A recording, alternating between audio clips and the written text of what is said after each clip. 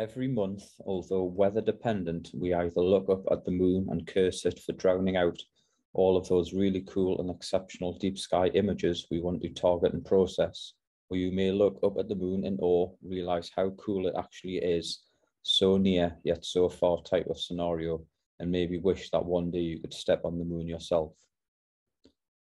Unfortunately, probably for 99% of us, we won't land or make it to the moon. But the next best thing is to image and understand the history of the lunar landings and their importance in science, exploration, and of course, astronomy. To that end, what I want to illustrate is based on an image that I took of the moon recently. I thought about learning more about it and what the significance is in relation to what I can see to comparison to where man has landed and explored in the past. So to set the scene with my image, unfortunately not quite being able to capture the harvest moon myself due to weather, the nearest and best I managed was 98% illuminated, one day just before the official full moon. However, with the exception of a Chinese mission, all landings have been made on the light side of the moon, or the side that we observe from Earth, Luna 9. After a string of failures in the late 1950s and early 60s, and a few successful impactor and flyby missions, Luna 9 became the first craft to achieve a soft landing on the moon on February the 3rd, 1966. The 218-pound Soviet lander used an airbag to survive the landing and then transmitted the first photos from the moon's surface to Earth. Surveyor 1.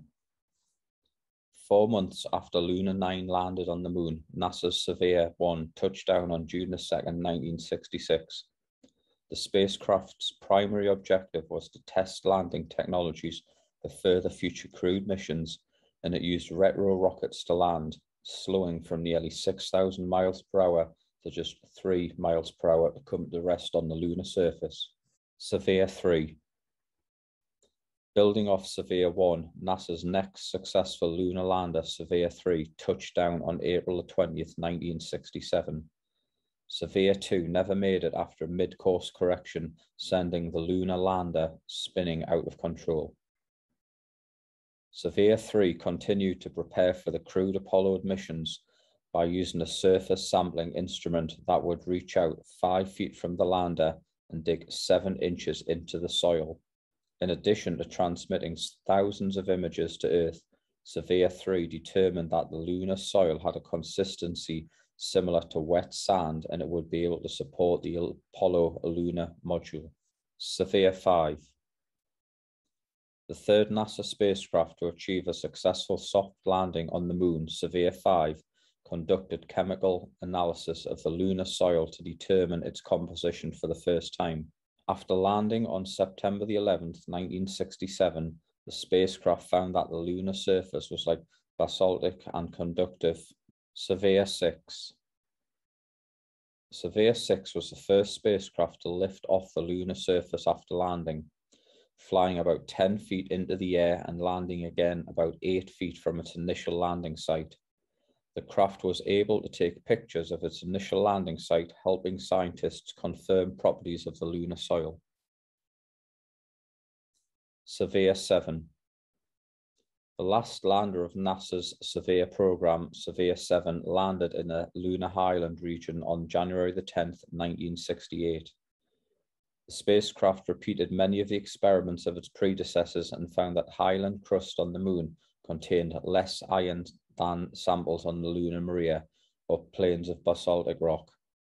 Apollo 11. After the conclusion of the Surveyor program and additional Apollo test flights, it was time to land humans on the moon. Neil Armstrong and Buzz Aldrin touched down on the moon at the Sea of Tranquility on July the 20th, 1969, and they spent a total of 21 hours and 36 minutes on the lunar surface. During that time, the 2 astronauts ventured outside of the lunar module for about 2.5 hours in their spacesuits, becoming the first 2 people to walk on another planetary body.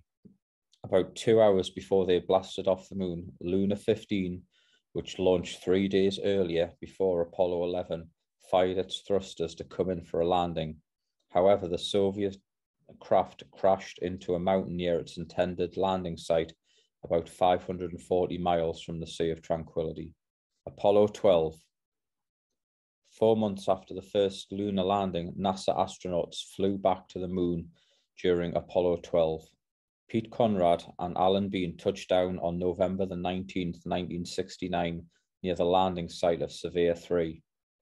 The two astronauts stayed on the lunar surface for nearly 32 hours this time, conducting 2 moonwalks totaling 7 hours and 45 minutes.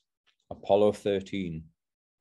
Apollo 13 should have been the 11th of April 1970, although you would have probably watched the film and heard that due to an oxygen tank explosion during the mission, Apollo 13 never made it to the moon and unfortunately became a mission of returning the crew back to the safety of Earth as opposed to landing on the moon. Luna 16. The Soviet Union returned to the lunar surface with the unmanned Luna 16 mission, which touched down on September the 20th, 1970. The spacecraft drilled out a sample core of more than 100 grams of lunar material and returned the sample safely to Earth, making Luna 16 the first mission to conduct a fully robotic sample return. Luna 17. Luna 17, which landed on November the 17th, 1970, carried the first lunar rover to the moon. The rover operated for 322 days and travelled more than 6 miles across the surface of the moon, transmitting images and taking soil composition readings as it went. Apollo 14. It took more than a year for NASA to land astronauts back on the moon after Apollo 12, following the in-flight explosion of an oxygen tank that forced Apollo 13 to circle the moon without a landing and return to Earth. Apollo 14 touched down on February the 5th, 1971, and Alan Shepard and Ed Mitchell spent about 9.5 hours walking on the moon, collecting samples and conducting science experiments. And Shepard even hit a few golf balls in lunar gravity with a makeshift golf club. Apollo 15. Apollo 15, which touched down on July the 30th, 1971, was the first of the so-called J missions, with a longer stay on the moon and greater emphasis on science experiments. Astronauts David Scott and James Irwin spent nearly 67 hours on the lunar surface, including 19 hours and 8 minutes outside the lunar module in their spacesuits. They also deployed the Apollo Luna roving vehicle for the first time, driving over 17 miles on the lunar surface to study the moon's geology and collect samples. Apollo 16. Apollo 16, the fourth moon landing, touched down in the lunar highlands on April 20th, 1972. Commander John Young and lunar module pilot Charles Duke spent 71 hours, nearly 3 full days, on the lunar surface, including 20 hours and 14 minutes outside the lunar module. The astronauts also drove 16.6 miles in the lunar roving vehicle, collecting samples and conducting research. The rocks they brought back, geologically older than the material collected in 3 of the other missions, helped disprove a theory that some lunar formations were volcanic in origin. Apollo 17. The last crewed mission to the moon touched down on December the 11th, 1972. Commander Eugene Cernan and lunar module pilot Harrison Schmitt, the first and only professional scientist to fly to the moon, spent longer on the surface of the moon than anyone before, a total of 75 hours. They also drove the furthest in the lunar rover of 22.21 miles. Luna 24. Luna 24 was the final mission of the lunar program, touching down on August the 18th, 1976. The lander was able to drill about 6.6 feet into the lunar soil to obtain a sample and successfully launched the sample back to Earth. Luna 4 remains the last Russian spacecraft to visit the moon. Chang'e 3. After Luna 24, the world went 37 years without landing on the moon again. The next mission to touch down on the lunar surface was China's lander on December the 14th, 2013, along with a small rover. The first Chinese moonlander has been studying the lunar surface ever since, and it discovered a new type of lunar rock back in December 2015. Chang'e 4. After the successful mission, China decided to use a backup lander and rover to attempt a landing on the far side of the moon, a feat that had never been accomplished. To land on the far side of the moon, China had to launch a communication relay satellite beyond the moon to communicate while the Chinese lunar module landed. On January 3rd, 2019, Chang'e 4 became the first spacecraft to land on the far side of the moon. The lander and its rover are still operating today. Hopefully this video will inspire you to take a closer look at your own images that you have taken of the moon. And hopefully one day soon, humans will make a return to our ever-present neighbour.